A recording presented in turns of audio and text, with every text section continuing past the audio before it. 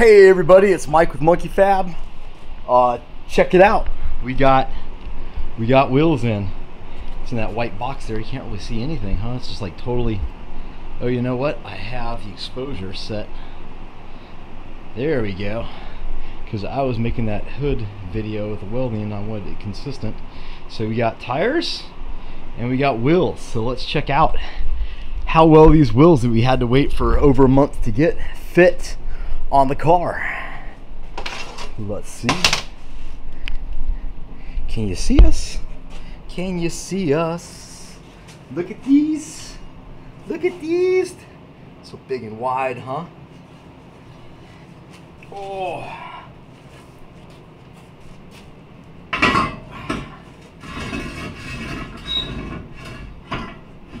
And yeah.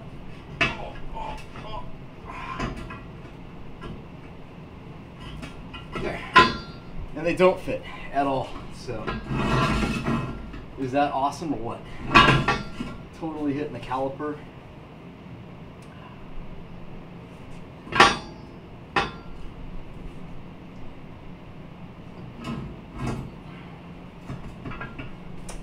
So the deal with these wheels are, if you order a custom offset, it's yours forever. And I talked with the guy at the store and I told him, hey, you know, here's what I'm doing with it. You know, it's going over this axle and these brakes, and I've measured all my offsets and stuff, and is that going to work out? You know, can you guys do that? And the answer was yes. So the face of this does not fit this Mustang caliper at all. It's too shallow and it dives in from the barrel too much. So it's actually 15 inch. If it was 15, it would clear, but right after the lip of the wheel at the bead, it dips down another probably an inch on either side, and comes in and makes contact with this caliper. So overall, I'm not real happy with my experience with the company. I called them up, ordered it. They said it'd be a week. I waited 3 weeks, gave them a call, and they said, "Oh yeah, man, we're just going to call you. We can't make your wheel." And so I said, you know, you don't. They said they don't have the insert that they needed for the wheel. So I said, well, any metal insert will do. You know, I just want it to be a steel wheel. I have to have this offset. And they said, okay, well, we can do that, and just wait. You know, we'll have it out on Friday. And you know, Friday came and went, and I think they got shipped out around Tuesday or Wednesday of that following week. And yeah, it's just shitty. I mean, I feel like this. It's my fault for not definitely making sure that this was going to work. I'm not sure how I could have communicated that better. Maybe I could have took and said like, hey, here's the overall width of these, and is that going to clear? You know, including the caliper. But you think, you know, my fault. I took 15 to mean 15, and didn't know that 15 was going to mean 14. So you know, my bad. And I'll eat it. You know, just eat the custom wheels, and they'll go in the garbage, or they'll make a cool planter stand for the yard for the wife or something. I mean, they are kind of cool. If I had, I think if I had the earlier brakes, I think it's SN95, they're smaller. Of course, if I had those, the axle's shorter, so I wouldn't need the custom offset in the first place. I could just get a regular offset, so it just negates it. And I've went back and forth, like, can I fit those, kind of retrofit the SN95 brakes on here? But they have, it looks like their emergency brake or parking brake system is inside, like it's a drum inside a rotor kind of design, and the hangers are in a different place and they're different sizes. I called LMR. They were really helpful. I really like, let's say they're probably the guys to go to for all these, you know, Mustang, Ford related questions and supplies. I'm using all their stuff that I can get, from the little fancy InLink set to the ring and pinion gear and all that good stuff. So so yeah, I looked at that. I searched like drag race brakes, and I didn't really come up with anything to you know, as far as like a smaller like drag race package that fits in wheels or whatever. The problem is I need the offset to be relatively shallow. If I could get a 2-inch forward spacing, so I had, you know, the 10-inch wheel was pretty good. I was able to get something out of these. At least I was holding them up, taking measurements, see how they fit. And I think that what I really need to do is I need to get a 9-inch wheel with a 1.5-inch, so it'd be like 7.5-inch back spacing. And they sell welds with that. I mean, welds you can get crazy, up to like, you know, pretty much any size. The deal with the welds though is they have the drag light, which are kind of like the old school with the little holes, like maybe the center lines, but with the holes in them. Or they have like the weld stars, which is like a star. But I think in the future on the front brakes, I'd like to upgrade. They have a kit where you can retrofit the front brakes from a C5 Corvette onto the front, so then you get a hub instead of like this wheel bearing assembly kind of deal, and you're just able to swap hubs out and you got a wheel bearing. I like that idea. I just think that's easier to deal with for maintenance wise, and they're bigger. They're obviously way bigger brakes and better braking technology, so I would like to add that. I think that's going to bump it up where I have to have a minimum of a 16, maybe a 17-inch wheel in the front. So so I'm probably going to be stuck with 17s is kind of the takeaway on it. I might order that weld wheel. I'm kind of in the air. What I did do is I got the tires that I knew, or the wheels that I knew would actually fit. And I went online, and there was a guy that was selling these. One of them's like completely biffed right there, that curb thing, and they're billet wheels, and these guys have some trash slicks on them, which are good because these are set, these are known. These are 26 by 11.5 by 17, so I know it's 26 inches tall, I know it's 11.5 inches wide, and I'm able to use this to look at these tires, look at tires that are available for the 17-inch wheel. I think I'm like at if I get a 245/55 or 245/60 will fit on here, have a little bit of sidewall so it wouldn't look that funny, and it would be 8 inches, so actually quite a bit narrower than this, which this will work. I have actually put it up there to the car. It's kind of tight. It needs a little more offset, but we'll see. So what I plan on doing is getting those guys on the car, putting the other wheels on the front of the car, and I'd like to, let's see how the tires fit and see if we can set the car down on the ground. So I know that the tire wheel situation's kind of got me stumped, and that's a bit of a self-inflicted wound. What I probably should have done is just get the Explorer wheel, cut down the axle, and smack it in, and it probably would have been good. But a little bit of overconfidence and a little bit of laziness mixed together, and this is where we are at. So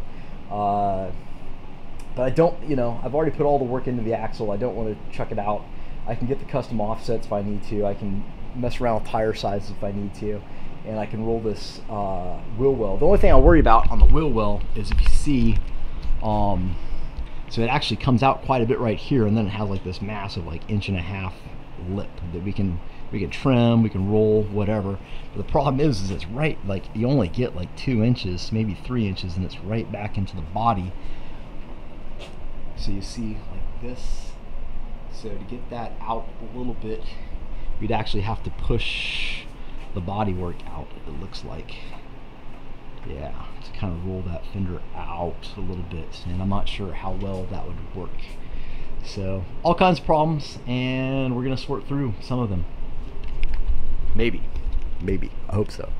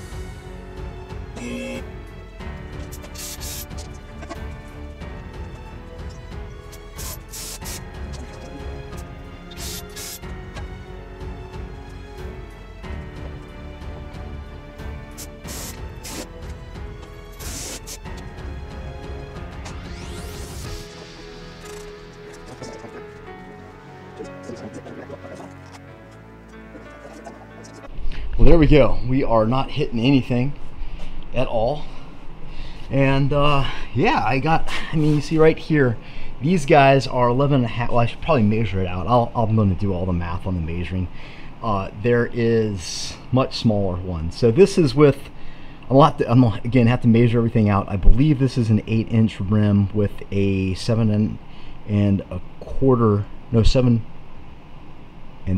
3/4. It's either 7 1/4, 7 3/4 back spacing. It was in offset, so I had to convert it and whatever. So so I believe this is an 8-inch wheel, and did I say 7? It's not 7. It's like 5 3/4 or something like that. So it's only 2. I think it's 2 3/4 of wheel forward, if that makes sense. If you take the center line, it would be pushed forward, so you'd only have 2 3/4 inch from the plate from here to here, if that makes sense. From here to there is 2 3/4 of an inch, if the math based off of what I found on the internet's right. So if I push this guy back, I can get 1.5 inches. So this would be 2 3/4 of an inch. So that would drop quite a bit off of how far it was. Those 9s, the 9-inch wide with the 7.5 inch back spacing, that would put that guy back about 1 inch further, and I could run my, so these guys are 11-inch, these guys here are 8 inches at the top. So let's do a direct side by side. They look really big, but they're not.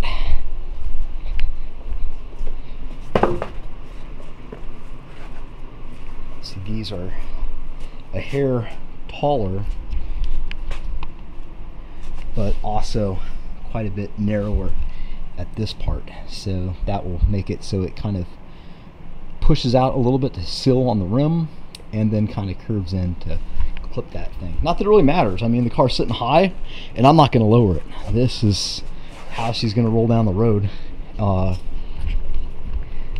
So let me get you a shot from here. So it's not bad. There's probably a couple inches on that tire of clearance. There's a lot in the front suddenly. It wasn't like that before. Before it kind of sat down further. I think because we put the new springs on the back and raised it up a little bit, it must have did something with the center of gravity, where it shifted some of the weight off the nose, I'm guessing. Oh, try to push it down.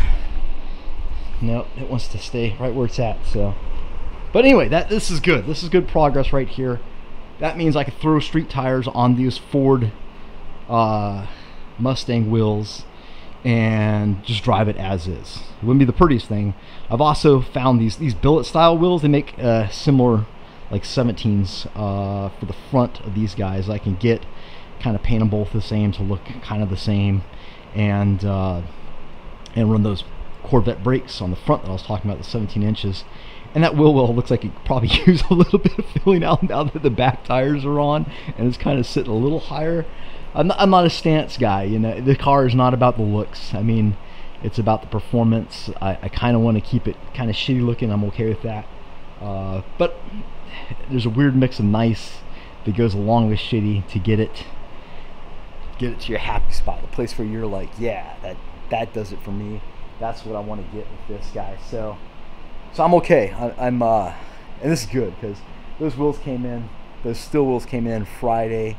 It is Sunday now, and I went to get the tires yesterday, the Mustang wheels yesterday. I had to drive all the way across the other side of Houston. So Houston is literally, you can spend 2 hours driving from one side of Houston to the other side. So I'm in Magnolia. I had to drive down to Sugar Land and back, and then it was raining yesterday, and people in Houston are idiots. They don't know how to drive in the rain. Someone wrecked on the freeway. Luckily, no one was hurt. However, they jammed up the entire freeway, so I couldn't get off an off ramp, and I was literally stuck, just parked on the freeway for probably a good half hour, I'm guessing. But it could have been worse. So anyway, but point being is, like, I've been stressing out about these damn tires. I was just totally bummed. I spent, I think, like $350 to get those two wheels made and have them shipped out here, and just really kind of annoyed by the customer interaction with that company. So and I've just been letting that kind of weigh on my mind too much, and also just worried about this because I've had so much time into that axle. So I'm glad this is working out. I will say, you know, hindsight being 2020, it would be nice in the future to really measure that out. I should have measured that axle out better, and instead of thinking to myself, you know, I can scrape by with the skin of my teeth with some offset changing up some offsets and stuff. I could have got the earlier, the SN95, like the 2000 or 95 to 2004 axle. It's narrower. The Fox body is narrower again, and I actually have a Fox body, but it had drum brakes on it and four lugs, and I didn't want to spend the money for the conversion. I wasted a lot of money on those wheels, so truth be known, I'm probably nowhere and time, so I'm not really any better off than had I just got the proper size axle in the first place. So that's good. Now I can get this guy on the ground. I can measure for the drive shaft, because that's something that's going to take a little bit of time. They said to measure it loaded and unloaded, so I'll be able to take those measurements from this guy. And then I haven't put any of the turbo shit on, because all week long I was kind of annoyed and I didn't want to get covered with fiberglass. But I'm gonna have to get covered with fiberglass, so we're gonna have to get that done. But in the meantime, super happy about the wheels, the tires and wheels kind of going on, y'all. And I don't think that's a bad deal. At least we know we can drive it, because that's the thing that matters the most, is being able to get in your shit box and go. And then we'll sort through the rest of the little bits and pieces as we can. So super happy. I know I keep saying that, but I really am happy. So we're gonna go on to measuring stuff and probably putting stuff back on and getting covered with fiberglass. Yeah.